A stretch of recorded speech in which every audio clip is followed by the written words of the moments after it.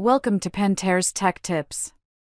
Today the topic is what are the input and output on the drive capable of, how they are connected, and finally programmed to achieve what we wish the drive to do.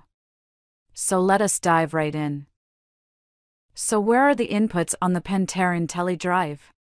They are in line with the input power and motor connections. They are the three connections as seen here in the photo. What is an input or output? Good question. An input tells the drive to do something. From the factory, input and output are unprogrammed, but can be programmed to run, fault, or run at a secondary pressure depending on how you program the input and what is connected. An output tells the observer what the drive has done or to do something when the programming calls for the relay to close. Remember, from the factory the relay is not programmed but can be programmed to fault or run. Diving deeper into the input and output, it is important to understand all three are digital, meaning there is a signal or there is not a signal. On or off. Is there an analog input, and what does analog mean? Well, to answer the first question, yes, the transducer input plugged into the AI plus and minus connections. To answer the second question, what is an analog signal? It is a range. A good example again is the transducer that reads pressure from 0 to 100 pounds of pressure and anywhere in between. So, as we see here, when the input sees voltage, it will run, galt, and run the pump at a secondary set pressure. And the output, that reacts to how it is programmed, closing the relay to pass the signal to a device hooked up to the output. So how much of a signal is needed? For the inputs, it is only looking for voltage, not amperage. Voltage. Be it 24 volt, alternating current 115 or 230. Why no amperage? Because there is nothing to run. Remember, the input tells the drive program what to do. The output can as well take the same range of voltage, but if limited on how many amps, as you see here. More importantly, no inrush current. Meaning no motors, say a dosing pump, can be connected. So, what can be connected?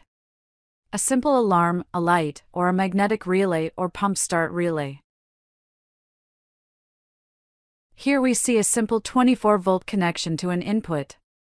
Following the flow, the control we wish to use is connected to V+. Going right to left, the voltage travels down the wire to the control shown open here.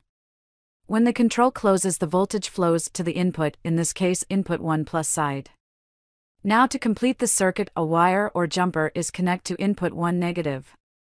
The other end of the jump wire is connected to V negative and completes the circuit. Now that is only half of the setup. Now we need to answer a simple question. When the control completes the circuit to the input passing the voltage, what do we want the drive to do? Here is a very typical control. Our water detection safety.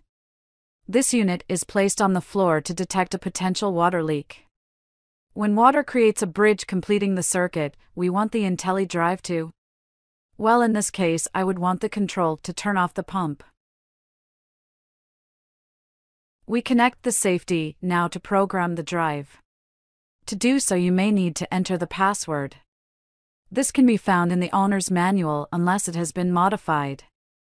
Once unlocked, go into the main menu by pressing the menu key.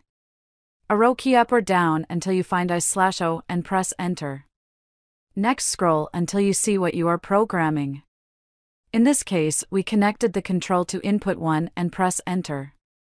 Now we want pump to stop pumping when the current is present. So, we would use the external fault setting. And with that, we have connected an input and programmed it and are ready to run the control. Here we are using AC voltage being used to signal the drive to do what is programmed. And depending on what the control is, we need to program what the drive will do. For this example, let us look at a float switch. The control we are using is a normally open switch here.